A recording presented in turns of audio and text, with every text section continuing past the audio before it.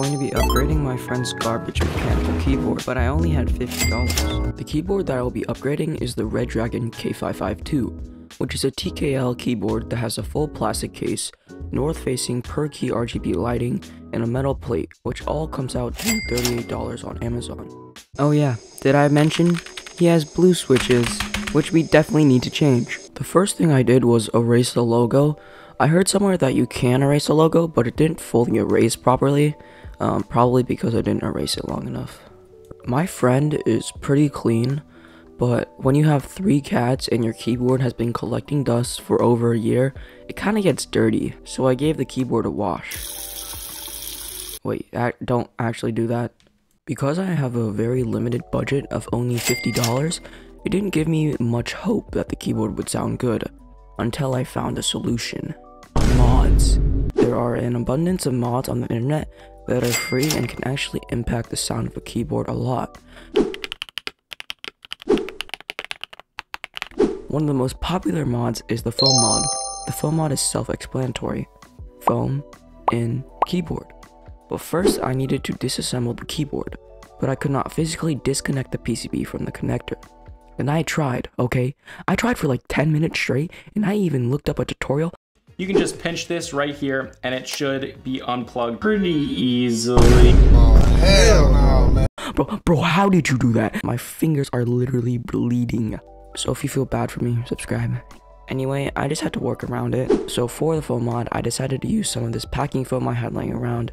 But there was a problem. The foam was too thick. And basically the plate and the PCB were too close together, meaning the switch would not fit properly into the plate. So I came up with an alternate solution, which included using felt and cotton balls, which I had running around. And that actually worked, so I was quite happy. The next thing I did was lube the stabilizers. And disclaimer, I don't count the price of any of the tools that I'm using during the process of upgrading this keyboard. Modding the stabilizers is relatively easy. Clip this part of the stabilizer, lube the inside part of the housing, lube the stabilizer wire with some dielectric grease, reassemble, and put back into the case. So originally this board had blue switches, and instead I will be replacing them with one of the best budget switches on the market right now, Echo Jelly Blacks. 1, because my friend insisted on having them THOCK, and 2, the Redragon K552 only supports O10 hot sauce sockets, meaning you can only use a specific type of switch from brands like Echo. For a pack of 45 switches, it was $16.99, and I bought 2 packs, which totaled to $34. One of the easiest but most excruciatingly painful ways to make your keyboard sound good is to lube the switches. So that is exactly what I did. But I know you don't want to watch me lube switches for 5 hours. And disclaimer, you don't actually need to lube your switches. There are plenty of good stock switches out there, and you can also consider buying pre-lubed ones. For the keycaps, I only had $16, leaving me with very little options. But after researching, I narrowed it down to 2 sets of keycaps.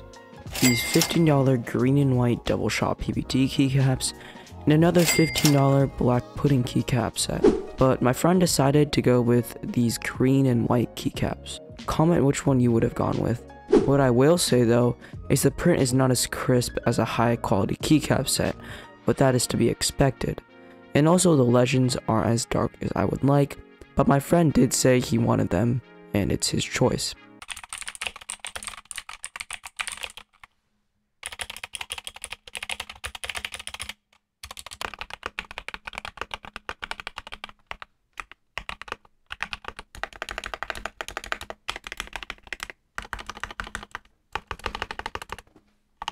If you enjoyed the video, consider subscribing, and comment down below anything you would have done differently.